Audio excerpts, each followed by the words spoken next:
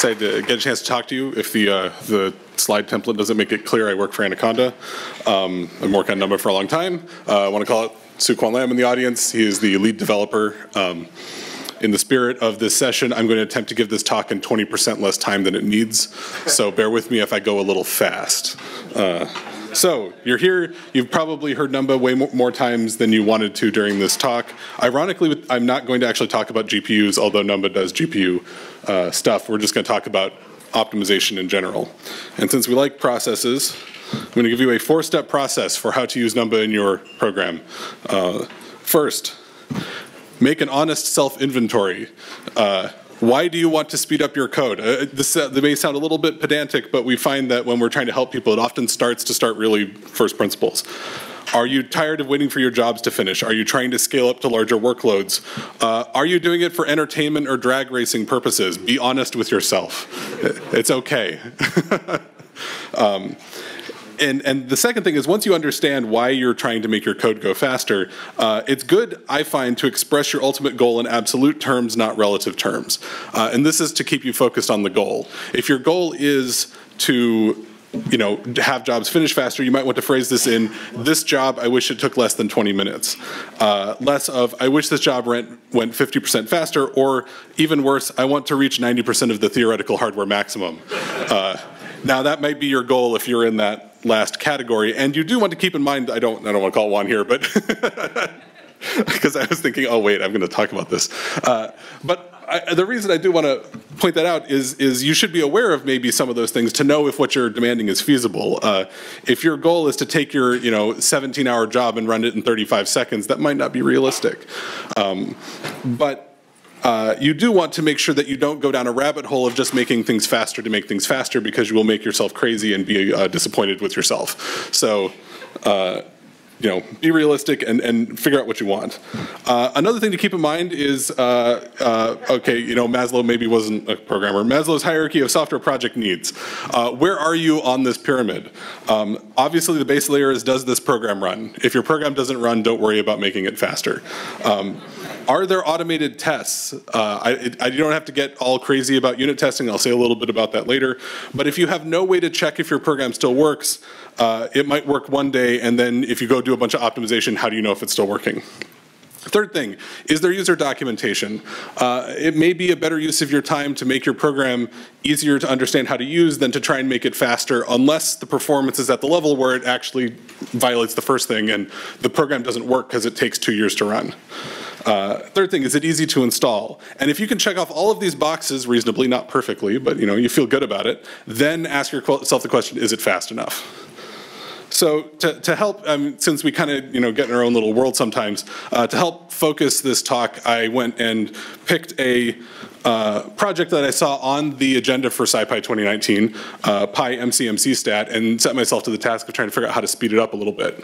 There's not going to be a big finale here or anything, but it was, in looking at sort of how to speed that up, it helped to focus on the kinds of things you might run into on a code base I had never seen before. I have no connection with this project, so anything I've done here wrong is my fault, obviously not theirs. I wanted an unfamiliar project that I could look at that came with good docs, and had good examples that I could look at, so I would highly encourage you to go check out their talk at 310, totally unsolicited. Ironically, as I was trying to go through some of the other projects to find ones, I kept finding projects that use Numba I didn't know about. So it was actually hard to find one that was both amenable to it and also wasn't already using it. So let's talk a little bit about how Numba works. You may have already seen this in some previous talks. Numba is a just-in-time function compiler. There are lots of ways you can approach compiling Python. The approach Numba takes is to compile individual functions, or collections of functions, just in time as you need them, because what we're looking to do is go down this pipeline of taking the bytecode of your function and also looking at the types of the arguments you pass to us. Compilation is these two things. It's what does your code do and what data types are you operating on. That's how we need to make fast code. Once we know those two things, we can go down this analysis pipeline of figuring out, okay, if this is what you passed in, these are the types of everything else in the function. we can then start generating some sort of intermediate representation of what you're doing, filling in all the data types and all that other stuff, and then get down to the back end of LLVM. LLVM is a very popular compiler library. So the reason Numba exists is because we didn't have to write the back end of the compiler. So all of the details about optimizing low-level code and generating machine code for 5, 6, 20, whatever different CPUs, that's all handled in the LLVM library that's used by compilers like Clang and other things. Once we can take our translation of your Python code down to LLVM IR and then run it through the LLVM backend, we now have machine code which we can cache and also execute. And the cache is important so that the next time you run around through this loop in the program, we can just jump straight to the end and not have to go through all the analysis steps. So it helps to understand a little bit about the Numba internals. One of the things that people sometimes get kind of confused about or have a hard time wrapping their head around is that Numba, because Numba doesn't reach out and change the interpreter or anything, we can't go out into other places in your program and change how you stored the data.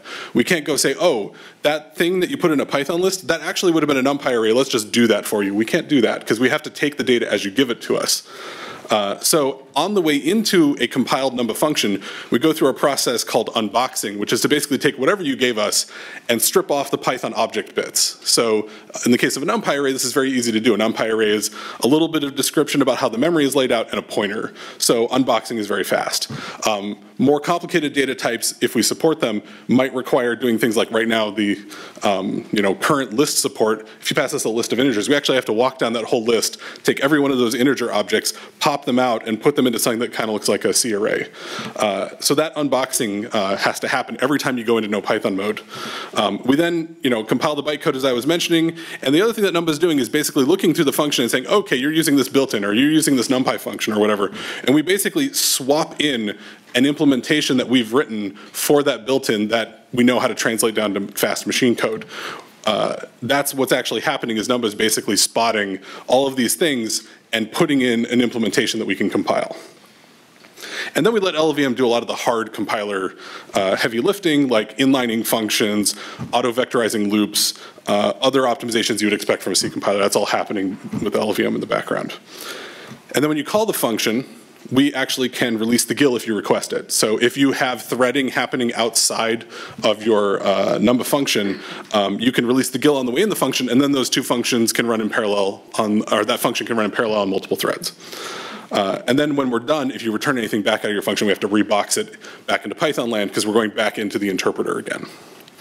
So things to keep in mind is that some things that Numba does not do. Numba is not automatically translating NumPy's implementation into something that we can compile. We actually have to re-implement those operations. And we've had many external contributors help us cover some of those things. It's not automatically compiling any of the other third-party libraries. We're not looking into pandas or other things and just automatically compiling those for you. It also doesn't do partial compilation. And what I mean by this is that to compile a function, we have to be able to, at the time you call it, resolve all the data types. We have to be able to say, oh, I know exactly what's happening in here, every data type everywhere, which is usually fine. There are some more creative Python programming styles that make that harder to do. And so you may occasionally run into some frustration where the way that you write Python might be something that Numba can't figure out. We also aren't changing the layout of the data. We're not translating the whole program. We're just translating the functions you tell us to. And we're not going to magically make a single, if your bottleneck is a single NumPy function, we're unlikely to make that better except in some very unusual cases. Not because NumPy is written in C. So we're not, there's no magic here. And there are some cases where Numba is just unlikely to help. Numba is not for everyone. Please consult with your doctor before starting to use Numba. There are situations where you want whole program compilations, so things like SciPy are fantastic. If all of your critical functions have already been converted to C or optimized Python, it's going to be hard to find a place where Numba is going to beat that. So if you've already done that work, don't repeat it, unless you have another reason to want to do that.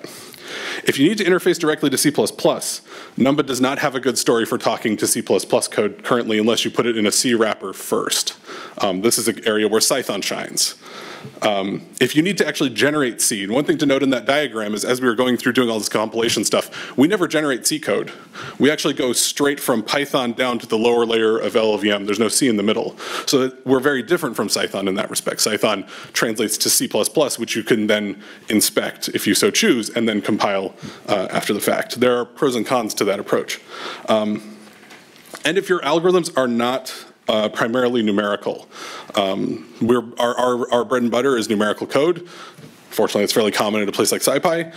But if you're doing other complicated stuff, we have seen some people get some mileage out of Numba for bit manipulation. For example, the fast Parquet library uses Numba to implement some parsing of Parquet data that's worked pretty well for them. But if you're doing a lot of very, I would say, sort of a bunch of like object entities talking to other objects, that sort of thing, very object-oriented programming feeling stuff, Numba may not work so well, and maybe SciPy is a better option for you. Okay, so we've asked ourselves some tough questions. What's the next step? Next step is measurement. Don't go optimize anything until you have measured it first. And as most people in this room are familiar, measurement is hard.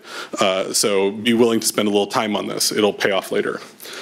The first thing to realize is that your unit tests and performance tests are different things. Unit tests are answering the question of, did I break it? Does this code still do what I want?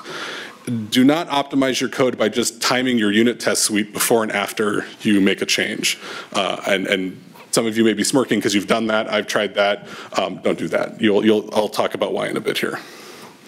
So the unit testing side of things, if you don't have a test suite, it's okay. You can admit it. The best thing you can do right now is just go find one representative job that you feel like touches a lot of the program and make that what I would call a smoke test. If that falls over, you might not know exactly where in the program is broken, but at least you know it's broken. Take a run that you trust and make the output of that run the expected value for the test. The unit test purists are all screaming inside, but this is better than not having a test at all. So do this first. As you have time and resources, move into testing individual functions and doing a proper test suite. But if you want to start optimization and you have no testing, you're in for a bad time. So just at least have one. One thing to note about unit testing, though, scientific code especially, is you have to be realistic about expected accuracy. As I've mentioned many times, floating point numbers aren't real. They're not associative. If you add them up in a different order, they will give you slightly different answers because of rounding. And so as a result here, this is just a quick thing I can do, is if I just add up a bunch of, this is 100 million numbers or something. If I add them up in one order, or if I reverse the array and add them up, I get a slightly different answer. And so if my unit test is testing if the one way exactly equals the other way, I'm going to get false. This test failed. There's nice. I encourage you to take a look at the NumPy testing submodule. There's all kinds of good stuff in there. The all close method is a really great way to tweak the tolerance and say, okay, this is still correct if it's within 10 to the minus 6 or whatever threshold makes sense for your problem. All right, so let's talk about performance testing. As I mentioned, unit tests are not a performance test suite. They tend to overemphasize sort of order 1 and order n kind of steps, like setup, teardown, I/O, that sort of thing.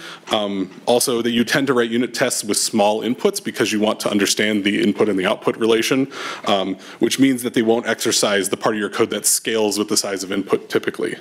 So you really want your performance test to have a realistic complexity and input sizes.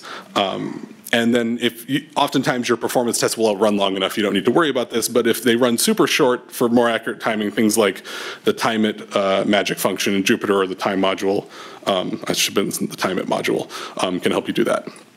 So once you have a performance test, you want to collect some information from it. In particular, it's really good to get familiar with profiling tools like cprofile, which comes with Python, which you can run on the command line or run in a notebook depending on where your code is living. It's very helpful to then dump that output. You often want to run the profile, save it, mark it as something so you can always come back to it. As you make changes to your code, you want to be able to go back to the old profile, compare it to where you're at, just to see where you've gone. Once you have that profile, you can look at it with either the built-in pstats module, which is a command line interface, which is pretty quick and dirty, but it can be hard to navigate through a fairly complicated thing. So I'll show you SnakeViz in a second, which is a very useful tool for visualizing profiles. I will note, if you're new to this, it will take a little while for profiling to become intuitive for you. So if you feel overwhelmed and get confused, you may have to spend some time just kind of poking around and thinking about things. Maybe even deliberately inserting in your code like some pointless waste time things and see how it impacts the profile, just to get some intuition. I don't have time to talk about line profiler. Line profiler is also fantastic, especially when you have a function that calls a bunch of NumPy calls, where it's not obvious which line in your function is actually the one taking up all the time. But line profile is also great. So here I grabbed 2 examples out of the PyMCMC stat examples and ran them through the profiler and then SnakeViz. And here I can immediately see that there is, most of the time is being spent actually in this function called algsys, which is actually a user provided function that goes into this Monte Carlo Markov chain system. So this is actually a really nice case, because it means if all your time's on one function, you can go just focus on that function. Fortunately, there's a different example here where you see time scattered around in a bunch of places. And this is maybe more typical for some kinds of situations where different operations, it's hard to pull this out here, but there are a bunch of different things going on in each of those. If you look at down the 1, 2, 3, 4, the 5th layer, where you see like a couple of major chunks down there, those are just entirely different parts of the program. And so there's not going to be sort of one, make this 100 times faster and then the whole program's 100 times faster. You may have to go kind of whack-a-mole a little bit with this. It's good to focus on the biggest thing first, and this is why profiling is so important, is to make sure that you focus on the thing that has the biggest impact and not what you think has the biggest impact, because one of the more frustrating things about this is it's very hard to guess what's slow. You can develop some intuition over a while, but you'll often be surprised. Okay, so we've made some measurements, so we know where our program is slow. Next we get to the step 3, refactoring the code. So this is where you have to make a decision, if you're using Numba, how you want to use Numba. And there are a couple of different patterns that people have settled on. One approach is to just look at the function that is slow. If it's amenable to Numba, just replace it with a Numba implementation, however that works. The problem, or feature depending for you, is Numba is now a required dependency. So if you just outright replace the implementation, you now have to take Numba as a dependency. So some libraries like UMAP and librosa and stuff have just taken this approach. Advantage is you don't have to maintain multiple implementations.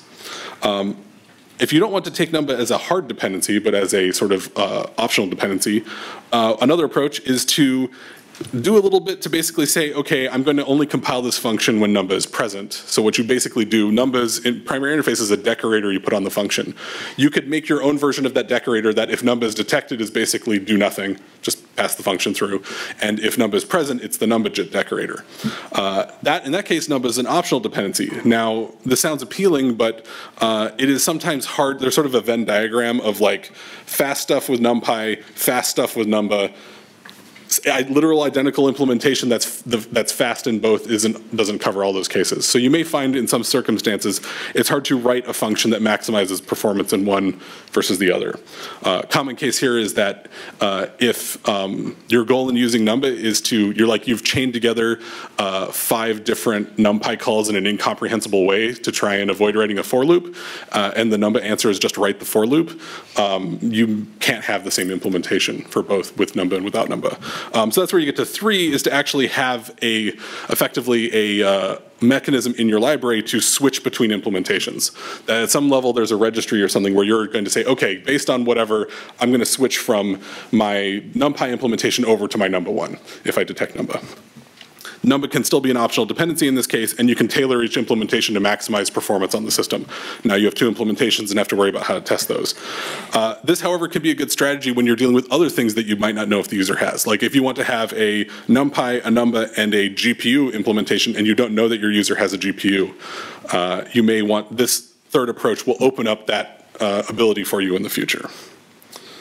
All right. Another thing that's good before you get started is become familiar with Numba's limitations. Numba is focused on numerical cases. We don't cover everything in Python. The reference guide, I was excited to hear Juan say that our documentation was good, because we never think that, but you never think your documentation is good. And there are obviously limitations, and I'm not going to claim it's good. But we have tried to put a lot in there. So I would say spending a little time to look through what we can do and what we can't do will help you frame things right for when you start working. So when you get into the refactoring, there are a couple of rules I usually keep in mind. One is always a little asterisk, but I'm going to make the bold statement, always use no Python equals true. What this means is that if you use the JIT decorator by itself, and this is something we've actually been struggling with in the most few releases, is how to help people avoid this pitfall. Numba will first try to compile your function, basically saying, okay, if I can get all the types exactly right, I can translate this to machine code that'll basically run as fast as Fortran. If I can't, there's another mode the compiler will fall back into, in which it's basically translating the interpreter loop. And in that situation, except in some cases, it's going to not produce code that's really that much faster than what you already have. So rather than say, oh, well, JIT always works, I would rather that you get the error message that says, we couldn't actually figure out the data types in here. And because oftentimes there's just a small tweak or something that you could do that would fix the problem. For example, you might say, oh, that's okay, I know when Numba's gonna work and not gonna work. And if I show you this function right here and you look at this and you think, is this gonna compile in no Python mode? And this actually won't. But the trick question here is you can't tell because I didn't tell you what the types were of y, t, theta, and x data. So if you have no Python mode equals true, when you try to actually compile this, you will get the error that says can't unbox heterogeneous list float 64 not equal to int 64. Somewhere in here, in fact, if you look closely up there, you have a list that has a mixture of floats and ints. And so Numba being super pedantic, Sue likes to call it a performance linter, in that it will just annoy you until you write performant code, for which I'm sorry, I wish we could be more magical. Has pointed out to you, hey, your list isn't all the same data type. Now we're going to have to, in principle, if Numba were to accept this, it would have to do some kind of dynamic type switching or convert that into a float on your behalf, which maybe is okay, maybe it's not. In this case, it would be okay. So by turning on no Python equals true, you get a chance to figure out what the problem is.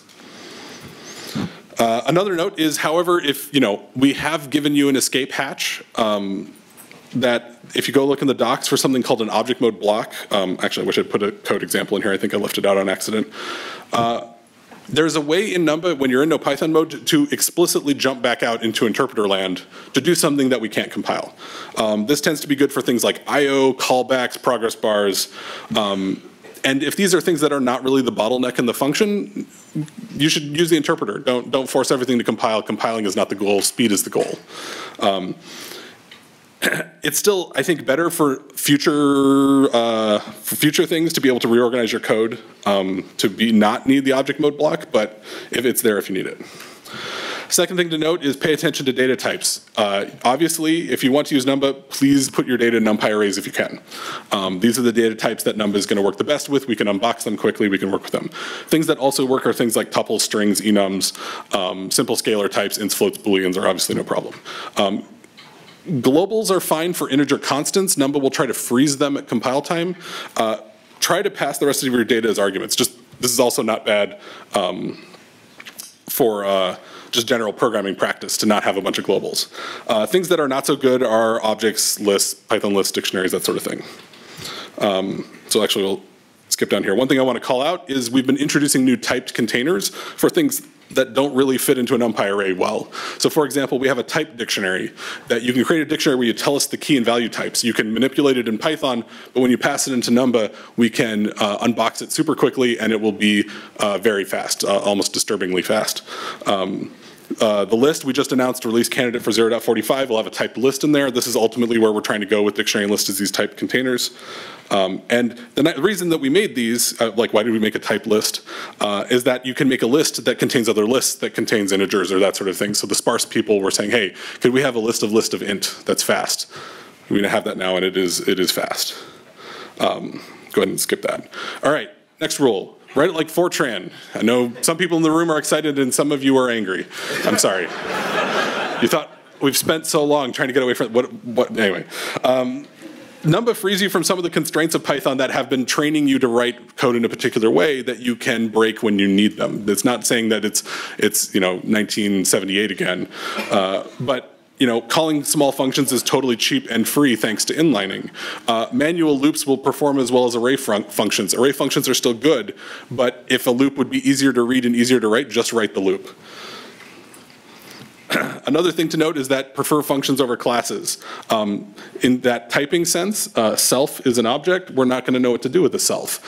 This is an example from PyMC where they had to make a custom numerical function that happens to be methods, but it could have just been standalone functions. I mean, it served their need.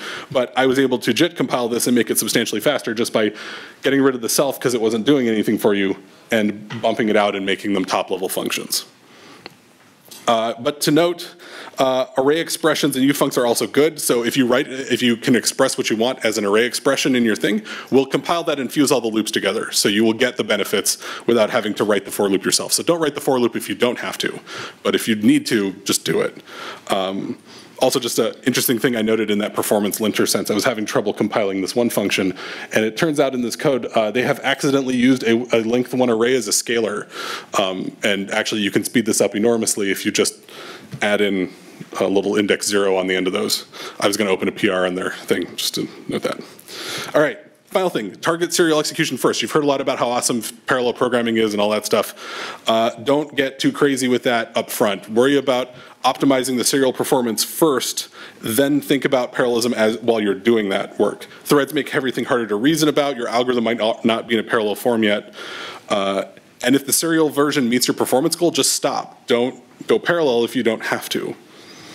But if you want to think about parallel, we do give you things that will help you do that. So for example, things like automatic parallelization of array expressions that was contributed by Intel. We have a P range, which is like a range, but the loops run in parallel, like OpenMP. However, once you venture into this space, you have to think about race conditions because Numba won't save you from those. So things like read after write and write after write race conditions are things you will have to think about. This is why I advise people not to go parallel unless they have to. All right, finally, if you're going to be sharing things with other people, if you want to have Numba as a dependency, just put it in your requirements file or your Conda recipe. We have wheels for 2.7, 3.5 through 3.7 on Windows, OS X, Linux. Conda packages are available in the usual places you would see. Note that Numba does not require, this often confuses people, we use LLVM, we statically link LLVM. We do not require that people have a compiler on their system if they install the binary package, and they don't have to have LLVM installed, which is good because if they have LLVM installed, it's guaranteed to be the wrong LLVM, statistically. LLVM is a hell of a library, so that's all I'll say. So we statically link it just to take all that out. So this is really good for Windows users because they're not going to have Visual Studio hanging around. And so this is very helpful. So one of the side effects of this, which we didn't think people would care about, but have been communicated back to us, is that if all of your machine code is actually coming via Numba, you might be able to ship a source-only package again and not have to worry about building your wheels of your package for a billion different platforms if all of the high-performance code is coming through Numba-compiled functions. That's not a benefit we thought about too much. And I just want to conclude by noting that Numba is far from finished. We have many things left to do. We're aware of the pain and the things that you feel when you push on the boundaries of what Numba is good at. Big for us is giving you better tools to know what's going on. Profiling, looking at what the compiler is doing, being able to JIT a class is something that has been, has limited support. We know you want more. Error messages are the eternal struggle. We don't like the error messages either, but it turns out it's a little hard to reconstruct exactly what to tell you was wrong from the confetti of bits down at the bottom once we've done all the translation. But we will always keep working on that. And we always want to expand the subset we can make fast. So with that, I will conclude actually with some resource links if you want to learn more. We'll be sprinting on Numba tomorrow. Come if you want to contribute to Numba or figure out how to use Numba with your project. We actually love those conversations because you teach us things that we didn't know about what you're trying to do. So thanks everyone.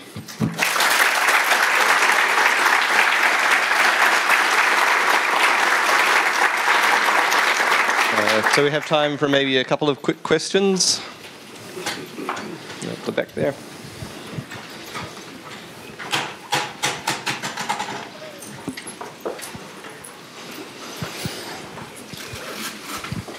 Hi, great talk. I was wondering if you could talk a little bit more about utilities for writing parallel code. Like, is there a way to specify updates should be atomic or sort of parallel safe collections for people to switch over to using?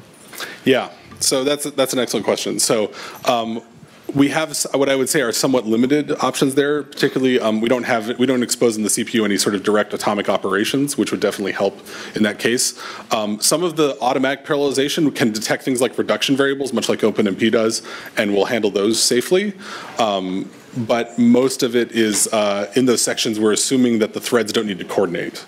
So it's a good place to fan out and say update a bunch of elements in an array. And then come back into the serial section and do whatever stuff you need to do. So really, really sophisticated parallel algorithms are not going to be implementable in Numba yet.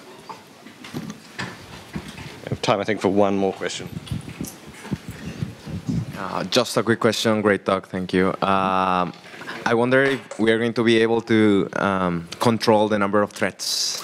Yes. Any day. So I forget. Sue, is there an environment variable that controls that? I thought we had that. I think we have that. Okay, if there's in the docs, there's a page that lists an absurd number of environment variables that can control stuff. That doesn't answer the question fully because sometimes people want to control threads individually or at runtime. We don't have that hook yet, but that's something we need to add. Let's thank the speaker one more time. Yep.